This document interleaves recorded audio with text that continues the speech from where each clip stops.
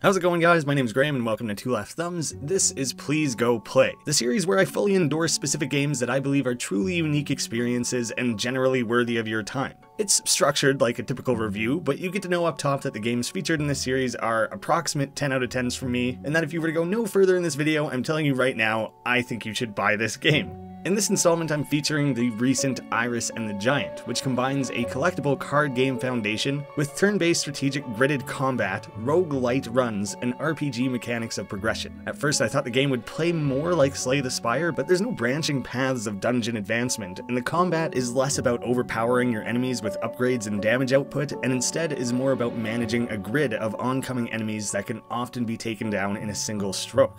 So even though at a glance the card-based gameplay looks familiar, I want you to put Slay the Spire out of your mind, as the similarities are superficial at most. This is not a clone, and it is definitely not trying to be. Instead, our main character, young Iris, climbs one floor at a time and faces off against a themed group of enemies that operate in a grid. Most enemies are built to be dispatched in a single blow, but this is balanced by you typically only being able to play one card per turn. You hack and weave your way through. Each time you clear the front of the line, everything advances one space forward until a path to the stairs opens up. It's then your choice to grind more loot or flee to the next level. There are a multitude of considerations to be made, which honestly becomes a running theme through the entire game. If we look at some of your more standard card options, swords only attack the front row, while arrows attack the first and second row. You alternate taking turns, but it's very heavily in favor of the enemies. You get to play your one card, and then every single one of them that's able to plays theirs. Enemies are usually quite one note in the actions they take, so it makes pre-planning a little bit easier. Since there's a real possibility that two entire rows of enemies are going to attack you all at once, you're going to want to do your best to mitigate damage by keeping enemies out of range. It's much easier said than done. You usually only have the ability to target one enemy at a time, and some of them are going to come shielded, taking more than one hit to finish off. Or disposing of that weak enemy puts something more difficult in your wake.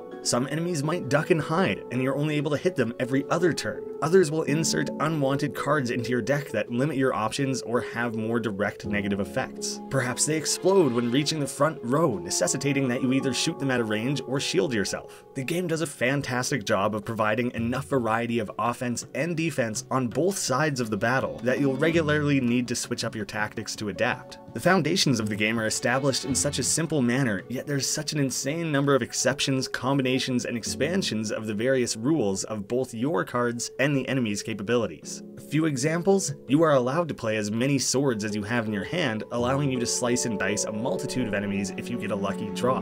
Daggers will ignore armor for auto kills. An axe can sweep an entire row, while fireballs penetrate 3 deep. Giving new meaning to balls deep? Should I keep that joke in? You can also heal using your very limited confidence cards without using up a turn, or instead choose to hunker down and shield all attacks if things are getting too sketchy. In the same manner, enemies become increasingly more complex beyond standard attacks and defenses. Eventually, you'll encounter those that are immune to all but magic, while others will actually reflect magic damage back at you. There are thieves that will steal away your cards, and others that permanently lower your max health. Occasionally, you'll encounter boss-type enemies that will turn the tide and need your immediate attention. This big skeleton gives a couple of grunts and rallies the enemies, so they attack twice per turn, each. The 3 Cerberus dogs all need to be defeated together, or else they keep respawning. In addition to that, they each have shields that need to be shattered. Certain advancements of the levels are predetermined. When exactly you reach this 2-lane wide dank caves that completely changes things, or a more cat-heavy level, or these fiery steeps, will happen in a specific order, but the exact combination of enemies and bosses will be randomized for a new experience each time. There's a beautiful accessibility here that runs throughout, with the true complexity of the game slowly unfolding over time. This allows the player to learn valuable lessons and more easily keep up with the difficulty curve. The more you play the game, the wider the variety of possible cards to play with becomes. And in the same fashion, additional enemies will begin appearing throughout the maps. Suddenly introducing new weapons and enemy types gives you a twofold need to alter your approach. Your new lightning card that attacks all enemies of a single species may seem overpowered, but that likely means a magic immune variant of several species will likely start appearing. Eventually, you have these spiky-headed guys who throw down bear traps that snap on you when they reach the front, but you can use the whip to activate them and instead snap shut on the enemy units. Or these fire-based enemies that will burn your cards, making them cost life to play.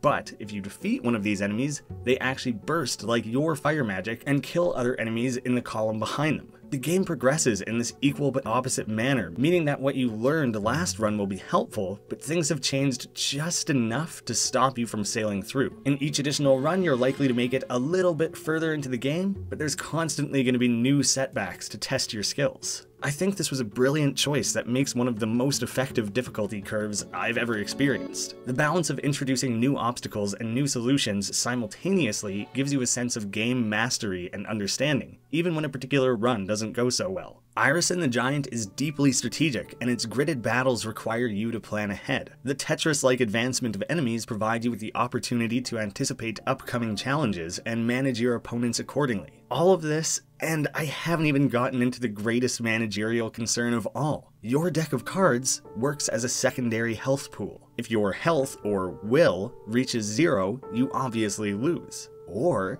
if your deck of cards dwindles to 0, you also lose. That doesn't sound too tricky, does it? Well, each card played is gone for good. Not to mention enemies that will hinder your deck or steal cards away. You're going to need to constantly raid chests and find any means of acquiring cards. Occasionally, this means a trade-off of foregoing powerful upgrades and bonuses to try and keep the game going a few turns longer during a particularly lengthy or grueling showdown. That feels like a perfect segue to talk about the various methods of upgrading in this game. Besides opening up chests on the board and claiming cards, you can also improve your stats and acquire means of altering and adding new mechanics. Off to the side here, you'll see that there are both star and gem tallies being kept. As gems appear on the board, they can be harvested as a free action, although you may choose to only harvest a fraction of them to hold an enemy at bay. Stars are instead accumulated with each enemy defeated. Stars allow you to upgrade one of your traits, but also provide the opportunity to claim cards if needed. You can diversify your skill set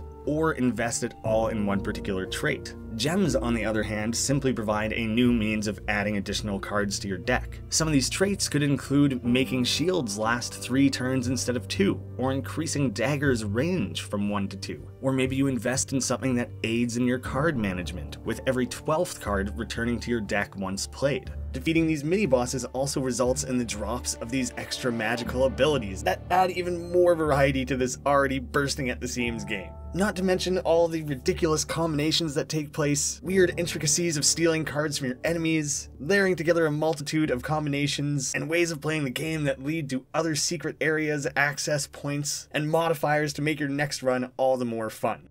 Stars and gems are the 2 methods for upgrading in a given run, which will not carry forward after you lose. Or maybe I should say if you lose, but that's the roguelite of the game. Now how about some of the more permanent RPG-like progressions? Maybe that still qualifies as roguelite, but the way you can swap them out and mix and match them does have a little bit more of an RPG quality. These golden diamonds found during a run are memories, and can be spent in the main menu after to add new abilities to Iris, while imaginary friends can be unlocked and swapped out to aid you on your quest. After some of your runs, the game may provide you with challenges that must be completed to access these imaginary friends. I really love this, since it forces you to think through the game differently. This incentive to try new strategies will yield these friends, and may also teach you something about the game you hadn't previously considered. Finding a new viable combination that you underutilized previously. Here I am gushing about the fresh gameplay and the head-scratching strategy, yet I haven't even gotten into the true heart of the game. In a beautiful opening cutscene that blends minimalist animation, papercraft worlds, and watercolor flourishes, we are introduced to a character suffering from anxiety and depression.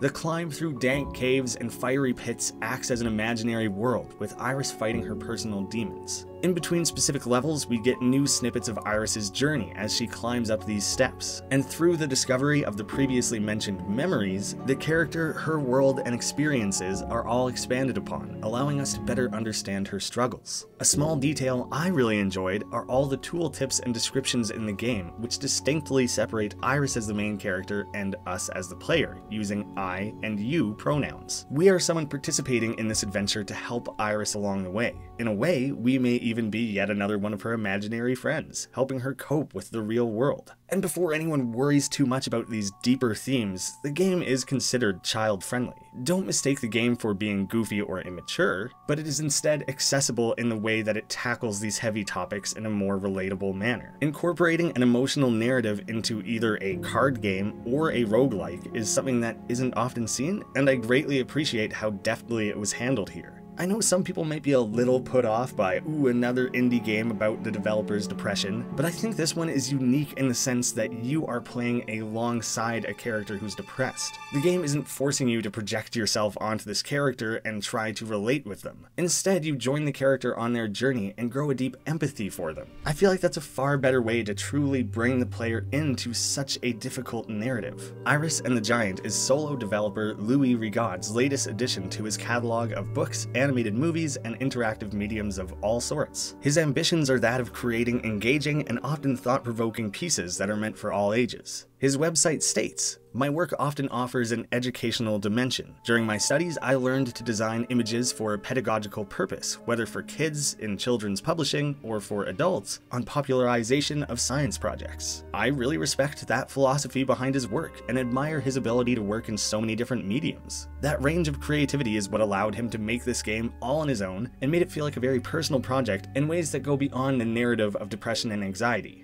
This jack-of-all-trades mentality may have also aided him in making some of these very intricate and effective game design choices. There are some planned updates for the game that will hopefully optimize things a little further. It maybe seems to be a bit of a ramsuck at the moment, as well as some expanded content and general balancing. But it's not in early access. In its current state, the game is incredibly worth your time and money. It's a fantastic strategy game, innovative blend of genres, and has a powerfully emotional core to it. If you love more tactical, deck-building genres or story-rich games, then I think this game is something you should try.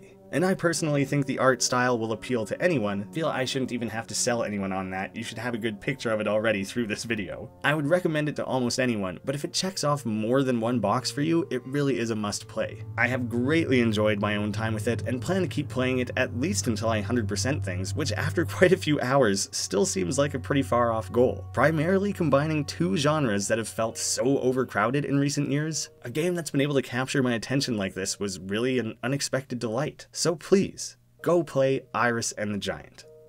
Thank you guys so much for watching. A quick shout out to patrons and members of the channel. It means so much that you would donate. If you're unable to commit anything monetarily yourself, then please leave a comment. That does actually help an insane amount. YouTube really supports highly engaged videos. So yeah, genuinely your comments do help. YouTubers don't just say that just cuz. If you're interested in more videos like this, in the end cards here, I'll have a link to the Please Go Play playlist. If you see this video unreleased, that playlist is going to be this video and one other. Hopefully someday I'll be able to add more. And the other end card will be my own first look at this game over on the Let's Play channel. Once again, thank you guys all so much for watching, and I'll see you again soon.